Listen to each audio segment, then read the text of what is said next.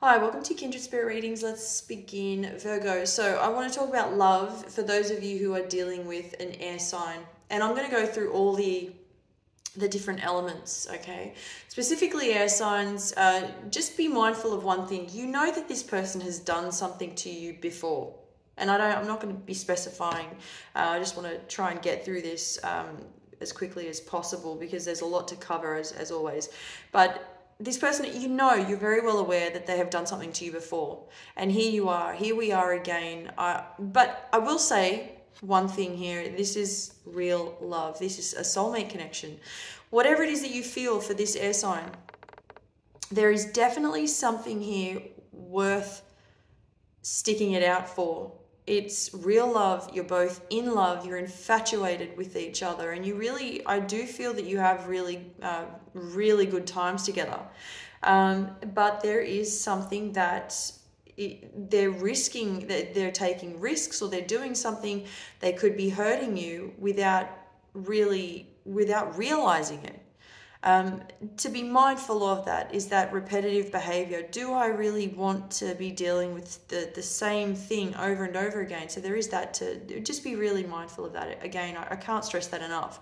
If you're dealing with a fire sign, this is really good. This is solid. This is a very solid union. But one thing I will say I've noticed here is that your partner is working their butt off, or it's either one of you are working really hard or the two of you are working really hard, and there is simply no time to connect or to reconnect, or however it works for you. But there is a lot of time spent out and about, making money, getting the house sorted, whatever it is for you at the time. But there is a lot of work. It just keeps coming through. So if you're planning to have one night in together, it is very rare. So there's that sort of interrupting the communication, or perhaps the time together that you would rather have than what it is at the moment. And that's what I see happening if you're dealing with a water sign. I want to say that this could be rather obsessive. I do feel that there is a water sign that I'm seeing that is very much interested in you. You're not into them as much as they are into you. But as I said, this could become obsessive behavior. This could become obsessive, pardon me.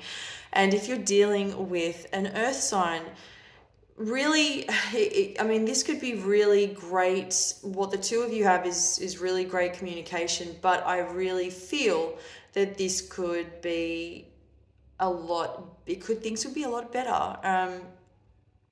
There's not much romance. Rather, it's more, let's talk about things. Let's communicate some more, instead of really trying to open ourselves up to each other. So there's, as I said, not enough romance. It's more the communication. Again, however it works for you, as long as you're happy, that's the main thing. Now, if you're hoping that somebody was interested into you to some degree, now this is a general overall, they may want something from you, although it's proven to be a lot more difficult than you had anticipated. Okay, there is somebody coming around. I want to say there is somebody in the picture that is extremely hard to get a hold of. I am picking up on this as well. I don't feel that this would be the right person for you. This is Gemini energy specifically.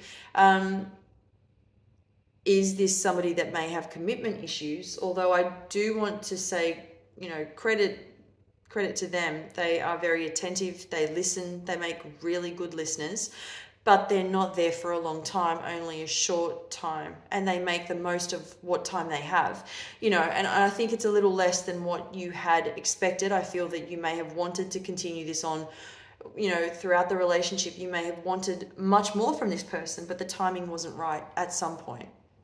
Thank you, Virgo.